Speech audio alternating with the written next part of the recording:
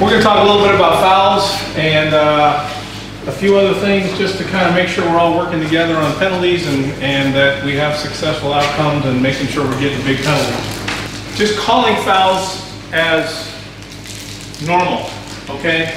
I have up there at the top, FO plus UL equals foul.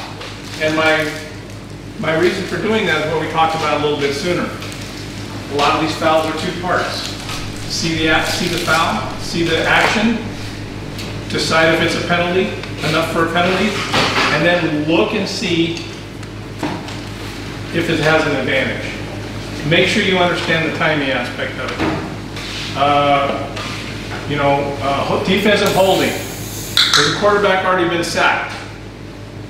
So you want to see the action, look back and see if it has an effect on the play. So that's really what I'm getting about here. Most fouls involve a second component. And if all you're doing is reacting on the first component, then you're not going to be as successful as you need to see. So we're seeing the action, we're judging on that action, and then we are going to understand the effect that that action has on the play to decide if it is advantage, disadvantage. And these are some things that could have an influence on whether or not we're going to call it as a foul. The timing, is a quarterback sack? Is the ball in the end zone? Is it a fair catch?